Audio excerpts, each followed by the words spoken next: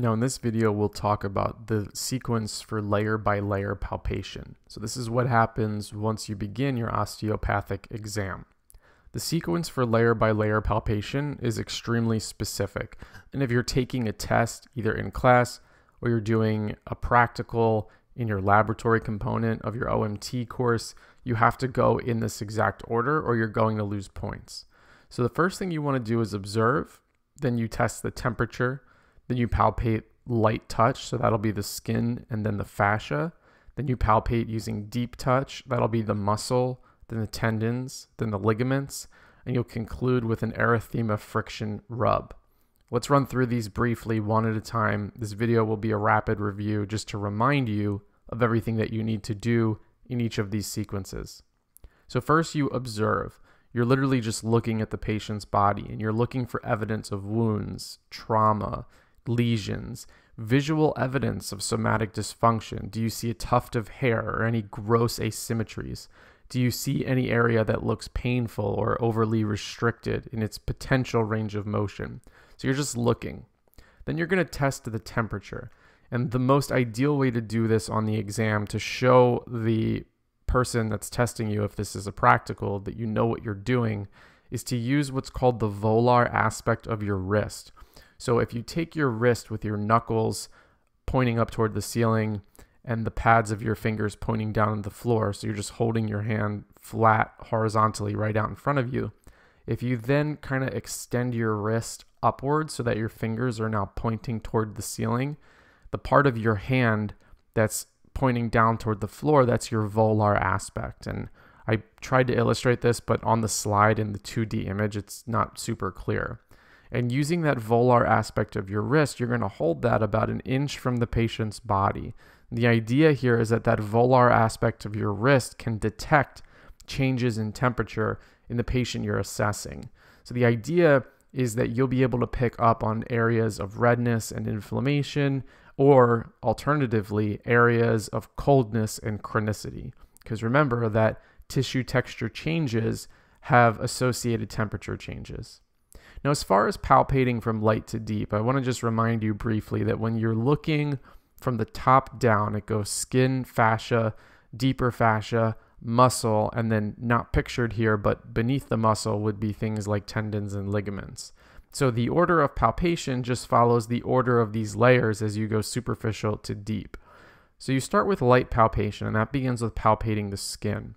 And at this portion, you're trying to figure out what does the skin feel like, and you're going to do that really gently. So you're going to use just the pads of your fingers, but you're not going to be palpating deep enough where as you move your fingers over the patient's body that you see any redness on the patient's body or in the nail beds of your fingers. And if you want to just understand what I'm talking about, take your fingers, your pointer finger and your middle finger, and push really hard on a table. You'll see that around your nail beds, the color of your nail beds will change to a bright red because you're forcing a lot of pressure in your fingers. And that's too hard. You reserve that layer of forceful palpation for the deep palpation. But for the light palpation, which is just skin and then fascia, you're going to just gently stroke the patient's body. You're not going to do it with enough pressure to change the color of your nail beds or to leave a lasting impression on the area of their skin that you're palpating. So in this stage, you're looking for changes in perspiration. Does the skin feel wet? Does it feel dry? Are there lesions that I can feel? Are there bumps? Again, the pressure should be light, so no change in the color of your nail beds. Then you work a little deeper and you want to palpate the fascia. And truthfully, you can't palpate fascia, but what you can do is you can palpate the skin still lightly, but with a little bit more force, and move the skin so that it's gliding freely over the fascia. So the skin should be moving. And at this point, you've already felt the skin. And now in this step, you're just kind of moving the skin over the fascia to see, does it slide easily? And as you do this, you want to move your hand or your fingers in all directions. So up, down, right, left, clockwise, counterclockwise. If you're taking a practical, you're doing this in front of somebody in an OMT lab, you need to demonstrate that you're moving the skin and directing that skin over the fascia in all directions, because theoretically you're trying to figure out where's the ease and where's the bind. Now we move to deep palpation, and this is where you're going to go muscles, tendons, ligaments. Same principle here. Use all directions, let the prompter know that you know what you're doing, but more importantly at this stage, you're going to add a little bit more pressure. So going back to your nail beds, now this is the time where you can push a little bit harder, obviously still being careful not to make your patient feel uncomfortable, but the nail beds on your hands can have that red change because you're applying more force as you palpate these deeper structures. The last step of the layer by layer palpation is what's called an erythema friction rub. And what an erythema friction rub is usually this is done on the patient's back. So on the 2D image, I want you to imagine that they're face down on an exam table. And you see those two black lines. You want to take your pointer finger and your middle finger, and you want to move paraspinally down their back. And what you want to do is add enough force under your fingers where your nail beds have that reddish color change. So you're applying some force here, and you want to do a paraspinal friction rub. And what should happen here is you're looking for how long does it take for the skin to return to a normal color, and what color does the skin turn to that you just did that friction rub on.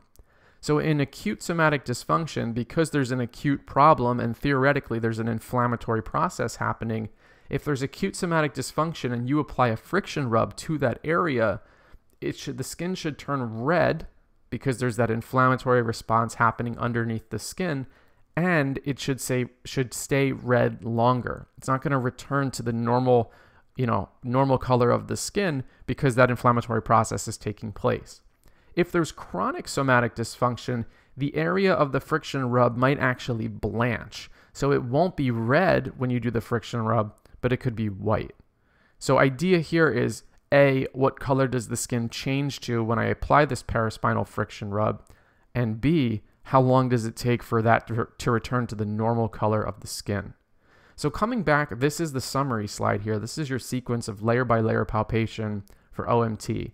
Observation, temperature, light touch, which is skin and then fascia, deep touch, which is muscle, then tendons, then ligaments. And I didn't put tendons and ligaments on their own slide because all of those items, you're pretty much doing the same thing. And then erythema friction rub.